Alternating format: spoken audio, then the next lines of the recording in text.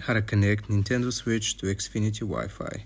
Here's what you want to do. You want to go into your system settings first. So click on system settings.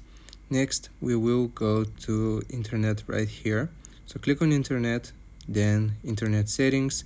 And first, you want to connect to your Xfinity Wi-Fi network. So click on your Xfinity Wi-Fi network and connect to this network.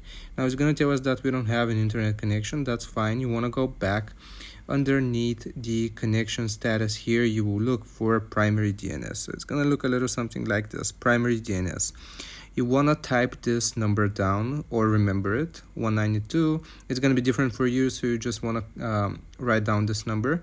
After you have written down this number, you will go back here into internet settings and you will get your Xfinity Wi-Fi. So just give it some time to find it here. All right, so you will click on your Xfinity Wi-Fi and then you will click on change settings.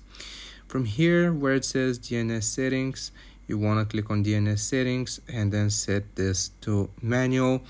And where it says primary DNS, here you will type the number which you have written down previously. Afterwards, after you have done this, I'm just going to cancel this. So I'm just going to press X.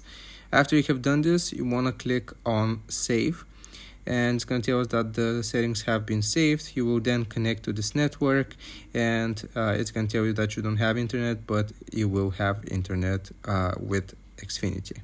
So I hope this helps. Leave a like and sub. I'll see you next time.